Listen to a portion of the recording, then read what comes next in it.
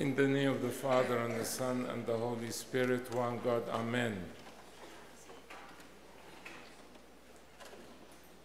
In this morning's Gospel, my dear brethren, we hear of St. John the Baptist's witness of our Lord and Savior Jesus Christ. And what are the circumstances surrounding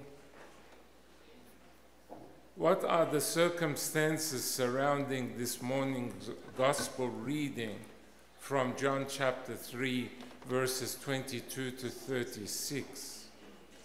First of all, after the Lord Jesus Christ's first miracle at the wedding of Cana in Galilee, he travels to Jerusalem for the Passover, and he cleanses the temple and preaches there.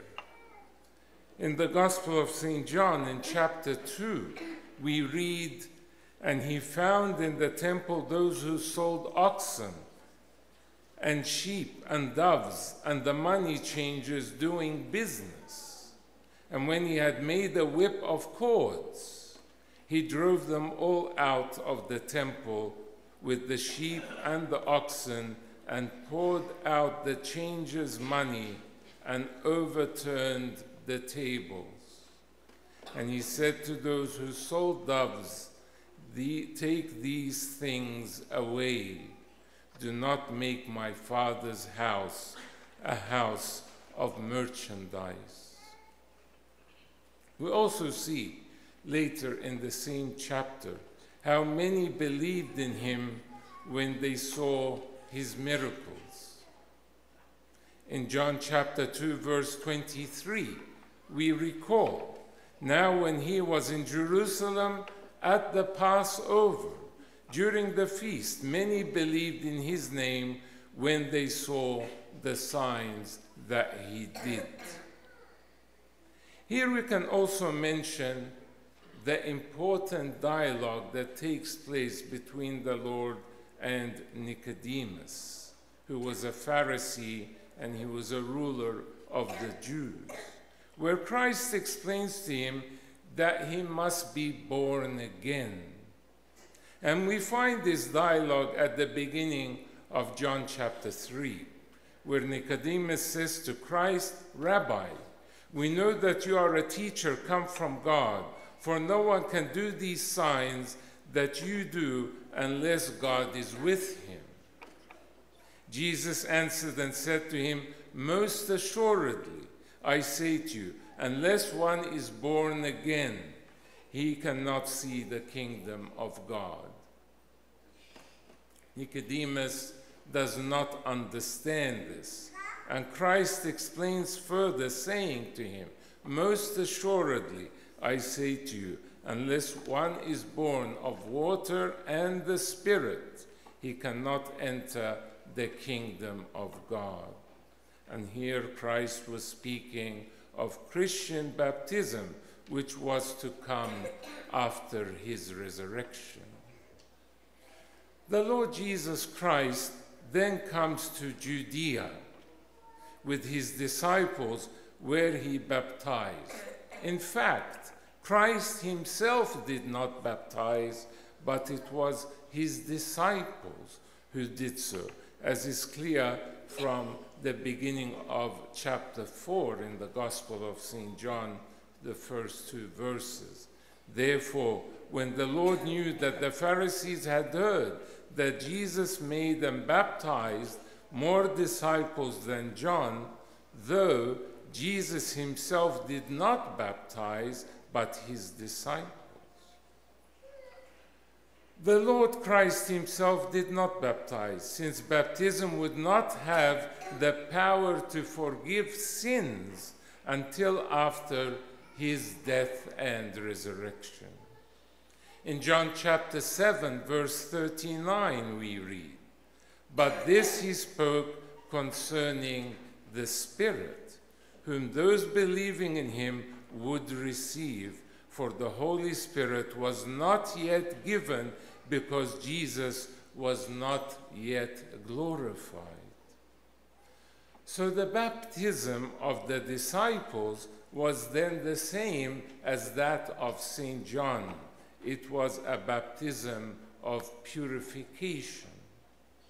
It is clear then that there can only be one baptism for the remission of sins, which the Lord Jesus Christ established himself after the resurrection by saying to his disciples, "Go therefore and make disciples of all the nations, baptizing them in the name of the Father and of the Son and of the Holy Spirit," as mentioned in Matthew 28:19. And notice here that he says to them to make disciples of all nations. Christ didn't just come for Copts. He didn't just come for Egyptians or Sudanese or Ethiopians, but he came to save the whole world. And he makes this command of his disciples and his apostles to make disciples of all nations and to baptize them in the name of the Trinity, Father, Son, and Holy Spirit. St. John the Baptist was also baptizing in Ainon, near Salim, a baptism of purification, as this gospel tells us, since there was much water there. And what does that mean? This means that it was deep water, since he did not only wash people's faces, but in fact it was a type of baptism with a full immersion as a preparation for Christian baptism after the resurrection of Christ. Here we see a dispute also takes place between some of St. John's disciples and the Jews concerning purification. St. John's disciples were disturbed that people were following Jesus and they were leaving St. John. However, St. John begins to explain to them that he is not the Christ and that he was sent to prepare the way for the Lord and Savior. St. John also explained to them that he is unworthy to even loose the sandal straps of Christ, and that he, meaning Christ, must increase, and he, that is St. John the Baptist, must decrease. St. John is the angel mentioned in the book of Malachi in the Old Testament in chapter 3, verse 1, who came to prepare the way for the Lord. "Behold, I send my messenger, and he will prepare the way before me," as mentioned in Malachi 3:1. St. John is the one who knew the Lord Jesus Christ from his mother's womb and leaped. So St. John witnessed to Christ and made his disciples aware that they were to follow Christ, as he is the Messiah, the Savior of the world.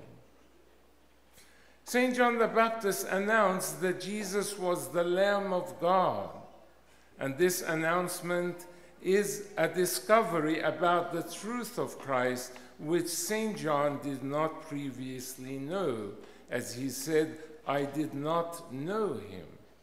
Before this time, when St. John spoke about Christ, he said, "His winnowing fan is in his hand, and he will thoroughly clean out his threshing floor and gather his wheat into the barn, but he will burn up the chaff with unquenchable fire."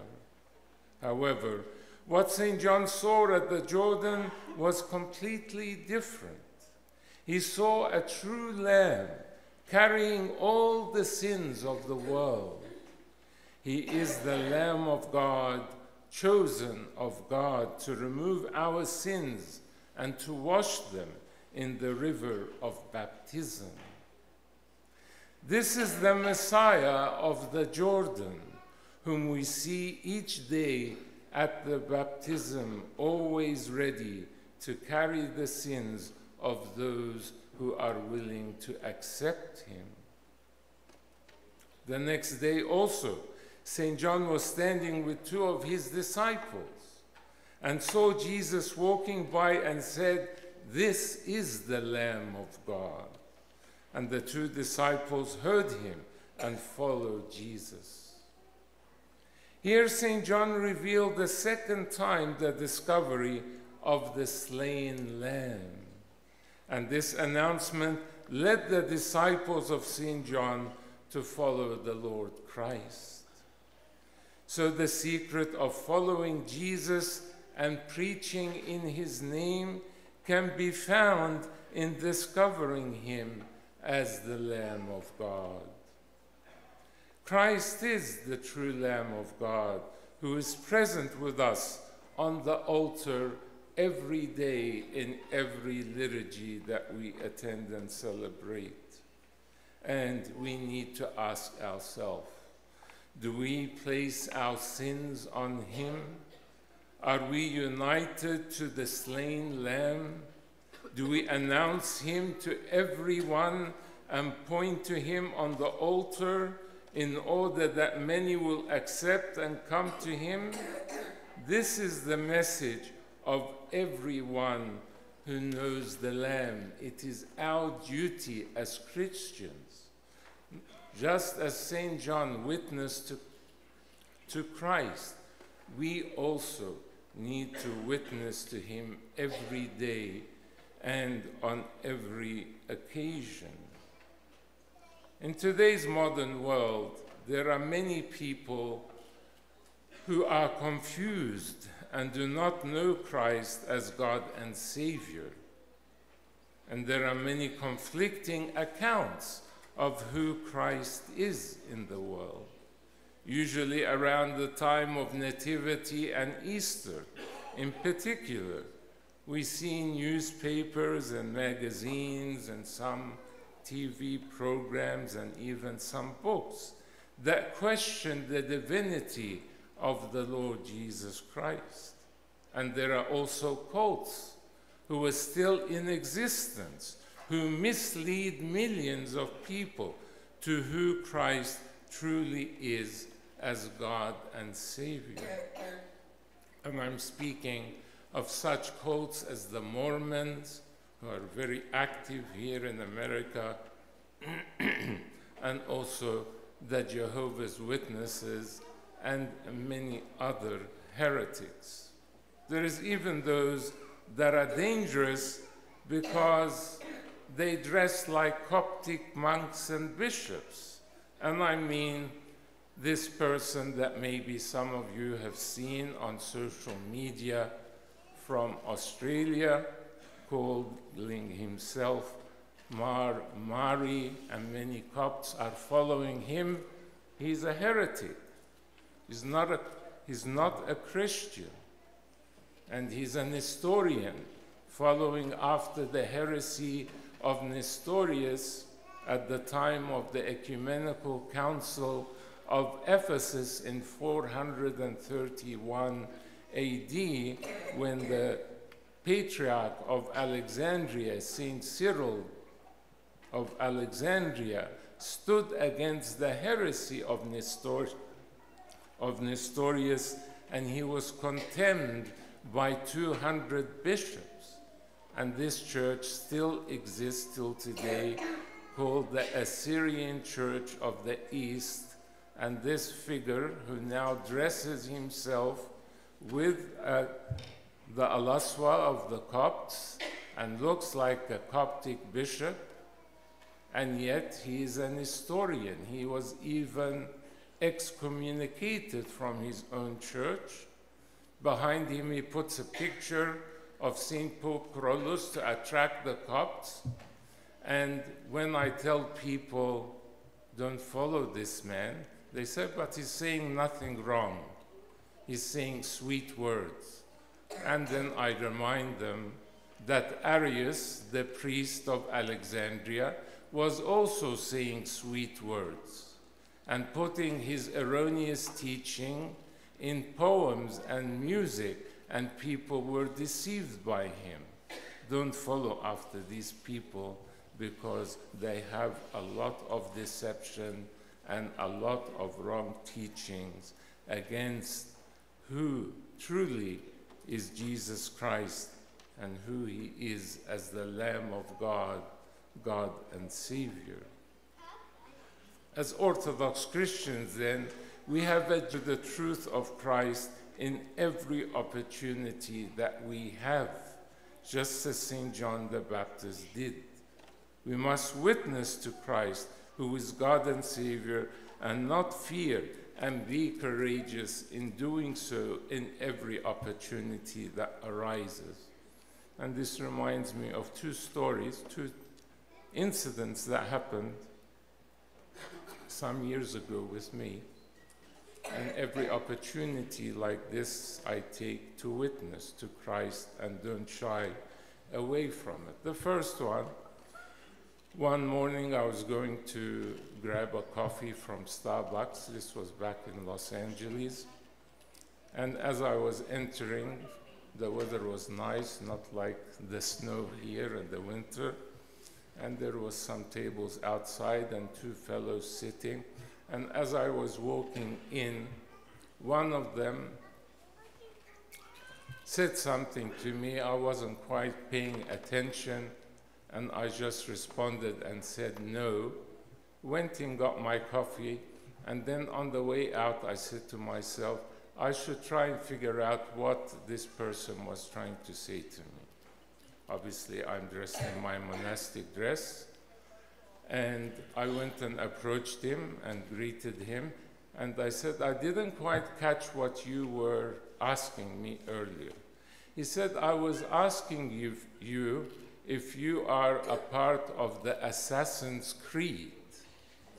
And some of you may know, I didn't know what that was at the time, but apparently a very popular game that many people play on their computer.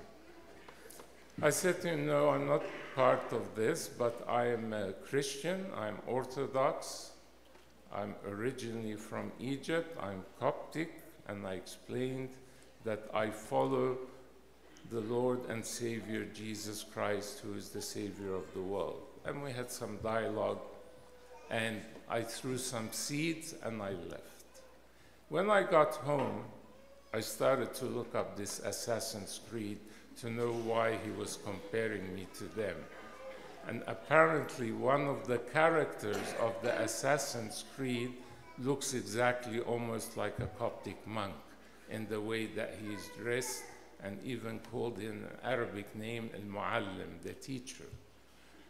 I put a post up on my Facebook page about it at the time.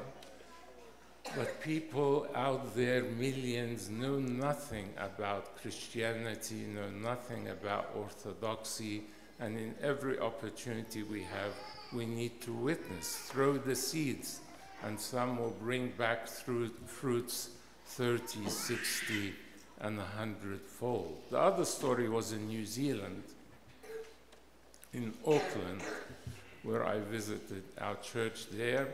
And I stay in the same motel every time. And again, one morning when there was not liturgy, I crossed the road where there was a coffee shop to pick up a coffee.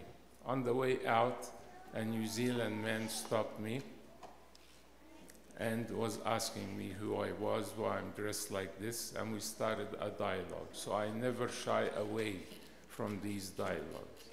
And this time, even more fruit came out of this dialogue.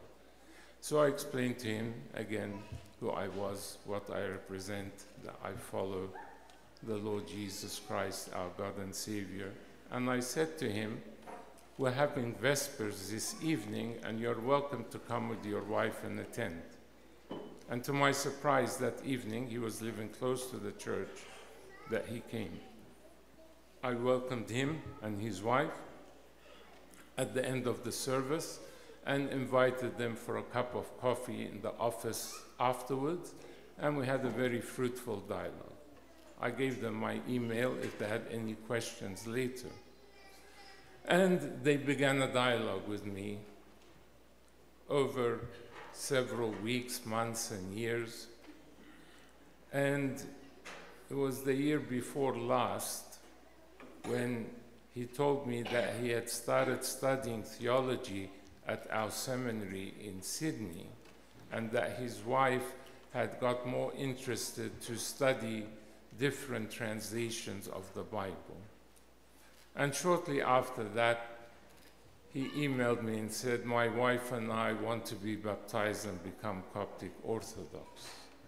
And so I began a discussion with them. I sent them a whole catechism. I asked them to go and visit the parish priest there to continue their education. And some months later, both of them were baptized and joined the Coptic Orthodox Church, and I continue dialoguing with them till this day. So all from just a simple cup of coffee, a simple dialogue on the street, that God's Holy Spirit works through people, and we must take every opportunity to witness to the Lord and Savior Jesus Christ, and to be courageous in doing so, and not to fear, and to leave God's Spirit to work. So this is the conclusion of St. John's speech about Christ. Here he reveals to us the grace of sonship and of everlasting life. In Christ's baptism, the Son of God is revealed, and the Father says with a clear and heard voice to man, represented in Christ, the call of fatherhood, saying, "This is my beloved Son, in whom I am well pleased." So we entered into the grace of sonship and the joy of the Father. And this is eternal life, that they may know you, the only true God, and Jesus Christ, whom you have sent, as mentioned in John 17:3. Baptism then, my dear brethren, is our entering into eternal life and our acceptance of the grace of sonship in Christ.